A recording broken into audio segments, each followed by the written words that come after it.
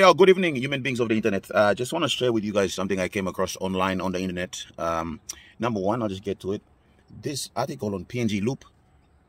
I had no idea bullying exists. I mean, it does. Online bullying. I'm only like aware of online bullying, but it's like I know all universities. Yeah, I never knew about this until I read this article like last night.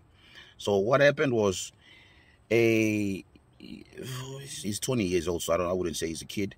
But one man, all students bully Memlo, University of Technology, and Papa blame to us all close to online 30 plus people, break and enter the dorm, whatever, threatening them, no one total glory Mary, all because he was dressing funny, and then I don't know, maybe he was I have no idea. I don't know the full story, but I'll leave the link in the description. Like, since when do we start bullying people for dressing up funny?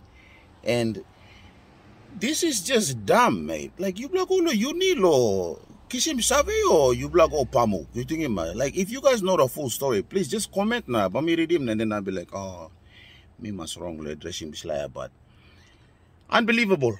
Why people are bullying like this grown-ass adults? Some of them, mind you, are over 30 years old, repeating university for the 8th time, wasting money, blow parents, and then out here bullying people. So I think, yeah, those people who are doing this kind of criminal act now, threatening old man just because all dress funny here, you just expel yourself and fuck off back to your village. Because why you depriving old man of education? Think him. Their parents are paying for their school fees to get some education and maybe, change their life around.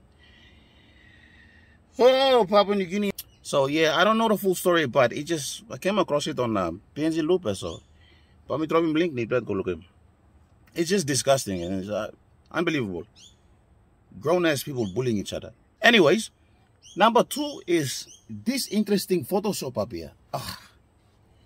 I knew this was coming because Ukraine and Russia fight there. Some idiot blow Facebook or Photoshop him. One blah some photo blow Prime Minister me James Marape, and then also was warn him Russia. You said, man, maybe you got this big platform, Facebook, now make him most like something stop here. You should be ashamed of yourself for being a dickhead, because this is stupid, mate. People like you are dragging most of us back because while we're trying to progress, you empty brains are like, hey, Mr. Plo here, look at me. I'm so dumb, I can do dumb shit. You may need to delete him Facebook or restrict him. No one respect the line there. Anyways, this is fake because I created this one online. It clearly says that Rambo is from Papua New Guinea. You look at me, if I can create shit like this, don't always believe anything on the internet, because plenty man said him this like Photoshop video blog, photo blog, Prime Minister, and I look at him go on. I was like, man, there's a lot of gullible people out there and a lot of stupid people out there on the internet. So please, if you got kids, ban them from, creating profiles on this, social platforms, because they're not ready. Number 1, they'll get bullied because they are softer. And number 2, they're just not ready. Okay?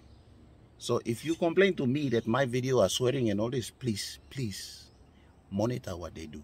Okay? Be a good parent. With that, bye, human beings. Oh, you